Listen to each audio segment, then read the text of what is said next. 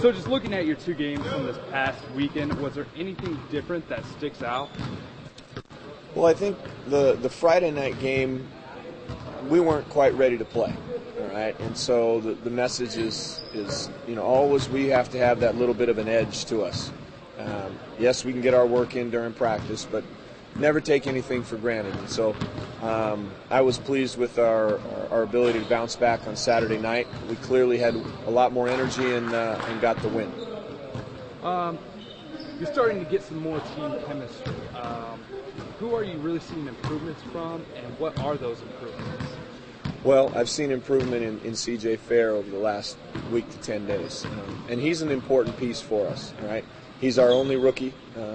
He's come in and worked really hard, and I think he's now starting to see the benefits of it. You have Sioux Falls tomorrow. How has this team improved since you went out there a couple of weeks ago? Well, I think both teams are different. They've added some more talent to their roster. They currently have 3 Miami Heat players down, and they destroyed Iowa the other night in a very lopsided game.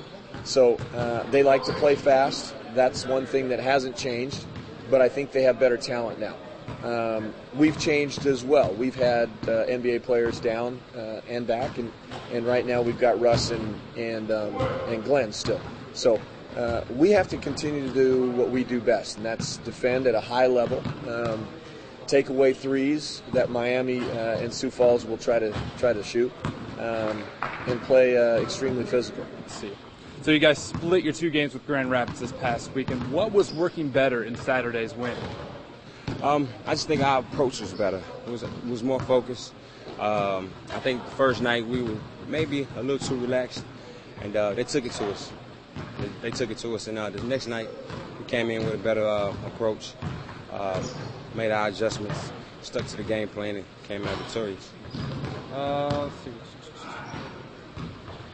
Did you feel like you wanted to have more after Friday's heartbreak? Like, did you want to avenge that loss? Absolutely, absolutely. More so, we was more so upset with ourselves. Like I say, our approach wasn't what it needed to be, and we committed to coming in with a better approach and better mindset, stuck to the game plan, and we executed on defense and offense. And now you have you've seen Sioux Falls twice this year so far. And how has the team gotten better since your last game with them? To my knowledge, I know they're shooting the ball like probably some of the best in the league right now. They have a few NBA guys. They have good guards, and Hassan Whiteside is playing at a very high level. So we just have to be prepared for what the schemes they throw at us and the inside presence. How do you think the Mad Ants have improved since you last played Sioux Falls? We picking up the system a lot better. Getting in the flow of things a lot better. It's just with time we're just knowing each other better, executing, we're throwing in different plays here and there, mixing it up a little bit, and guys are getting a rhythm. And then we're coming together on defensive end, most importantly.